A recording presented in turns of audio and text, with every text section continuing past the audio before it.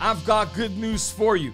There is nothing that you will ever face in this life that the power of God cannot take care of in just one moment. But let me encourage you, have an expectation that God wants to bring you out. Have an expectation that our Heavenly Father, that every good and perfect gift comes from Him. And the Bible says that there is no shadow of turning. Listen, what God did for somebody else, God is willing to do for you.